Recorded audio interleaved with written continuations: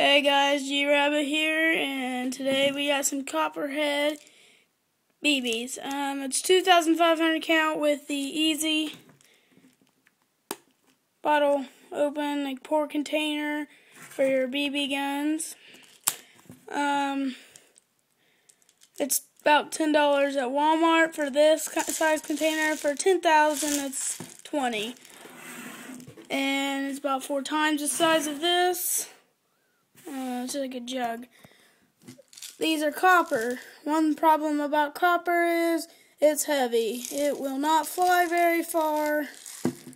And just like I got the Red Ryder BB gun. It's 2 years old, so it's old. Too many BBs. But there's one for you. Pretty color. It's like gold, but it's not really gold. It's more of a, copper color. But these are really good. They're really heavy duty BBs. But I got the Red Ryder BB gun. It's 2 years old. It's really beat up, and these will shoot about 30 yards with it.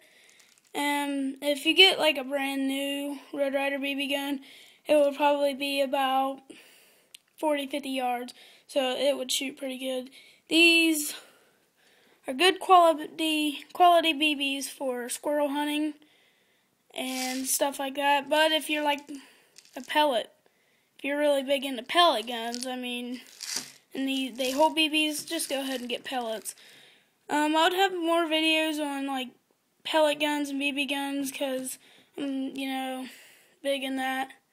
So that was Copperhead's BBs, and this is G-Rabbit, and I'll see y'all later.